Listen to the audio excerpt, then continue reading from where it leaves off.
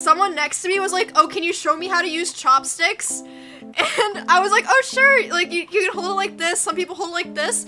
And then this other Asian girl comes over, yanks my chopsticks away and is like, here, I'll show them. And I'm like, did I just get Asian card revoked or some shit? They were full Asian, I'm half. I was just like,